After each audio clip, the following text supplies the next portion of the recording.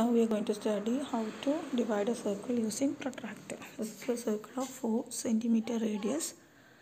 Now from the center of the circle, draw a line or draw a radius on the circle. So from the point to the circle, draw a radius.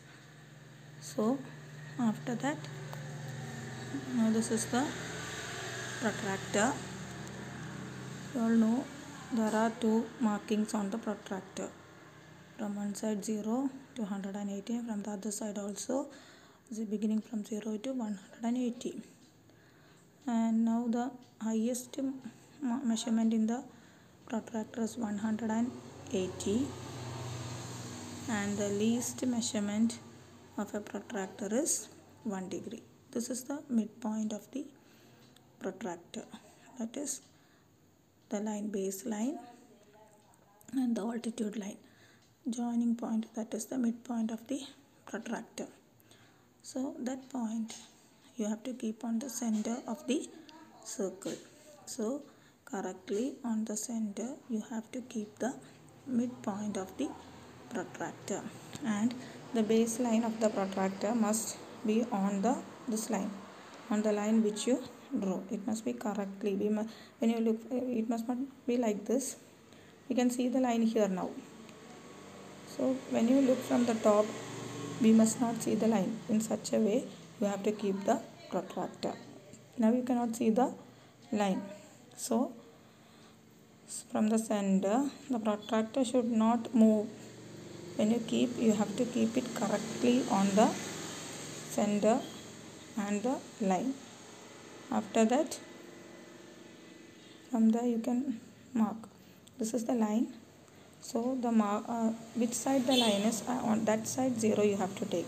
So the line is extended towards your right. So that side no line. So from the right side, your right side, the line is towards your right.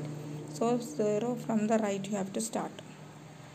0, you can see 0, 10, 20, 30, 40, 50, 60, 70, 80, 90. Like that way you have to go from 0. Now you are going to 10, 20, 30. Now suppose you are going to mark 30 degree. So you put a point on the line 30 degree. That line you put a point outside. Then remove your protractor. Take the scale.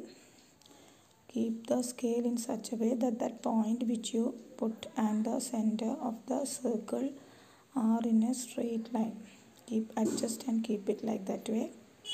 Then from the circle, not from the point, from the circle you draw the line towards the center. Like this. Understood? So you must not extend the line outside. Now after marking, this is the way you mark angle. Inside you draw one curve mark like this, and you write 30 degree like this.